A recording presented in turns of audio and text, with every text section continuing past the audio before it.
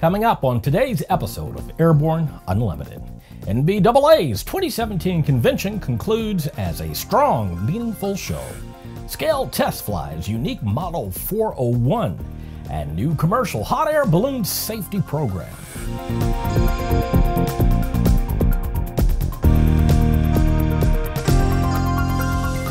Hello, I'm Christopher C. Odom. It's October 16th, 2017, and this is Airborne Unlimited.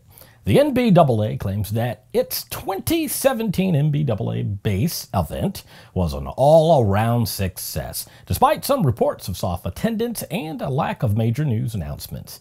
This year's show was special in many ways, said NBAA President and CEO Ed Bolen. We celebrated NBAA's 70th anniversary and how our industry is stronger when we work together. We gathered in the company of aviation leaders and legends like Captain Sully Sullenberger and Captain Lovell. We saw the launch of exciting new products, and we brought a citywide convention to Las Vegas, which the city welcomed with open arms. The event featured about 1,100 exhibitors, including more than 100 new exhibitors. Attendees represented all 50 U.S. states and dozens of countries. With about 100 aircraft on static display, the Bombardier Global 7000, Gulfstream G600, and Pilatus PC-24 made their debut at the show. Miracle on the Hudson Hero pilot Sullenberger and astronaut Lovell spoke out against air traffic control privatization during the show's opening sessions, and in a special NBAA video urging aviation professionals to use the website atcnotforsale.com to tell Congress to oppose ATC privatization. NBAA is looking forward to 2018 when NBAA-BACE returns to Orlando, Florida, October 16th through 18th, 2018. Scale Composites has confirmed the first flight of its most recent project, experimental aircraft Model 401. Scale worked with a proprietary customer to build two vehicles to demonstrate advanced, low-cost manufacturing techniques and to provide aircraft for research flight services to industry partners and the United States government. The two vehicles were designed to be identical in outer mold line and performance, with each aircraft powered by a single Pratt & Whitney JTD-15D5D engine with 3,045 pounds of thrust. The vehicles are capable of flying Mach 0.6 with a service ceiling of 30,000 feet and have a wingspan of 38 feet and are 38 feet long.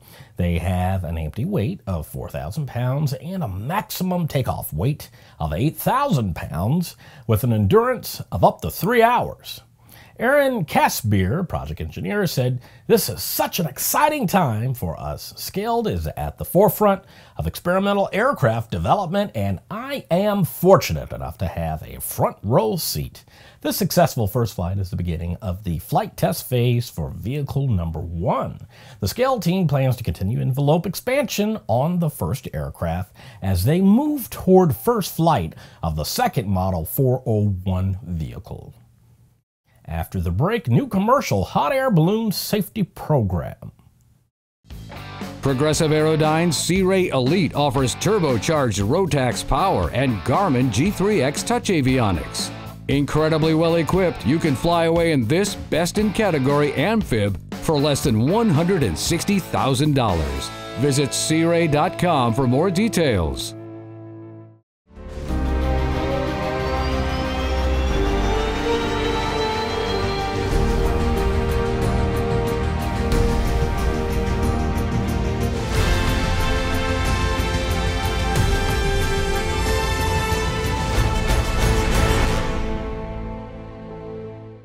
In collaboration with NASC, introducing Sonix Aerospace, bringing you the Taros Group 4 UAS, the redesigned Tiger Shark Block 4, and the Subsonics Twinjet UAS, all derived from flight-proven manned systems, not concepts, real aircraft. More at sonixaerospace.com.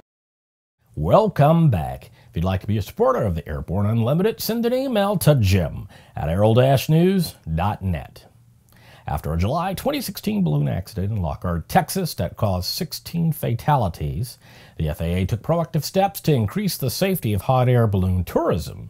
As the result of a year-long FAA call to action with the commercial hot air balloon industry, the Balloon Federation of America has developed an envelope of safety accreditation program for balloon ride operations. Consumers can use the program to select a ride company or pilot that strives to reach a higher safety standard, and Move the Agency applauds. To meet the BFA's program requirements, company pilots of balloons that are capable of carrying more than 4 to 6 passengers,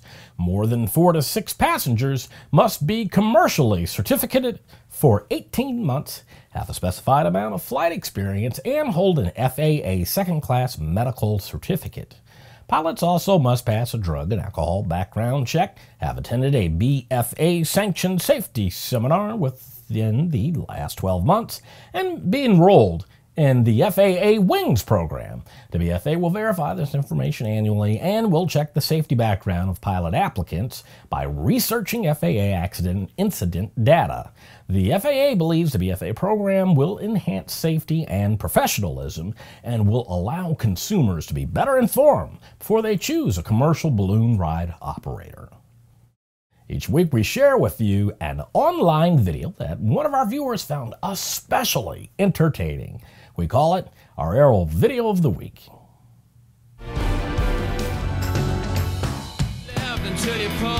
Final liftoff of Atlanta.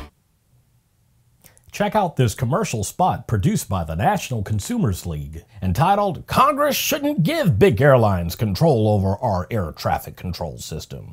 Search "Congress Shouldn't Give Big Airlines Control Over Our Air Traffic Control System" on YouTube. After the break, Frontier pilots enter second year of mediation. There's a difference between charting a steady course and pushing for the ceiling. And for nearly a century, Hartzell Propeller has been defining that difference. It's in our passion for engineering and research and our dedication to testing the limits of performance. We are built on honor. We are Hartzell Propeller. The Bristol Light Sport aircraft is what you are looking for. The Bristol is wider than a Cirrus, faster than a Skyhawk, offers more storage than a Husky, and comes standard with Garmin avionics. So what are you waiting for? Visit Bristol.com to find out how you can get into a Bristol today. With so much news coming around the aviation industry, we're summarizing a few of those other great stories in a brief segment we call Around the Patch.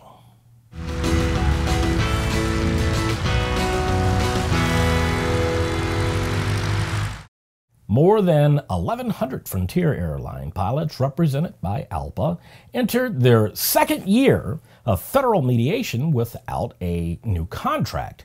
On October 4, 2016, the National Mediation Board approved a request from ALPA and Frontier Management to assign them a federal mediator to help jumpstart their stalled contract talks. But after a year of work with the NMB, the two sides are still far apart on economic issues. In 2015, GAO reported that the Office of Commercial Space Transportation faced challenges associated with the growth of the commercial space launch industry, such as licensing more launches. To help meet these and other challenges, such as updating regulations, some industry stakeholders and others suggested that the OCST should be moved back to the Office of the Secretary of Transportation. A second Series 400 twin Otter has been sold to the government of Panama for use by the Servicio Nacional Aeronaval Air Group based in Cocole, Panama. The aircraft is scheduled for delivery in December 2017 and will be utilized to support the agency's humanitarian aid missions throughout the country. The U.S. Navy has awarded a contract valued at over $2.5 million to AeroVironment for the continuation and expansion of its Black-Wing Small UAV program. The contract includes orders for multiple Black-Wing vehicles, sensor payloads, and refurbishment kits. The initial set of vehicles are anticipated for delivery by May 2018 and final delivery anticipated by November 2018. Honeywell is celebrating a major milestone across its fleet of aircraft engines with more than 225 million flight hours accumulated over the HTF 7000 turbofan, the TFE 731 turbofan, and the TPE 331 turboprop product lines. Honeywell's history with gas turbine engines began in 1945 when the legacy company Garrett Corporation developed its first auxiliary power unit. Well, that's it for today's trip around the patch. Now, let's get back to the rest of the news. The FAA's Drone Advisory Committee is struggling to reach a consensus on how civilian drones should be tracked by the government, delaying the commercial expansion of the use of the aircraft. Among the key issues that are causing concern is which drone models should be required to have radio tracking beacons. Most of the members of the committee would not sign on to the final report submitted to the FAA last week, according to sources familiar with the discussions. The sources, who were not authorized to discuss the report, which has not yet been released publicly by the FAA, said that there were many differences of opinion among the group. Hobbyists, law enforcement, and other part of the quickly expanding drone industry took contrary positions, they said. The disagreement is seen as a setback for the industry. It has put on hold the FAA's plans to release a proposal allowing drone flights over people, which is opposed by law enforcement agencies. In an emailed statement, the FAA said it will review the advisory committee's report and its findings carefully. Well, that's the program for today. Remember that Airborne Unlimited is streamed daily, Monday through Friday, with additional breaking news bulletins for important stories that fall outside our normal deadlines. If you're watching us on YouTube, please subscribe. And do check us out on Facebook and Twitter. Get comprehensive, real-time, 24/7 coverage of the latest aviation and aerospace stories. Anytime at aero-news.net. Keep flying. We'll see you tomorrow.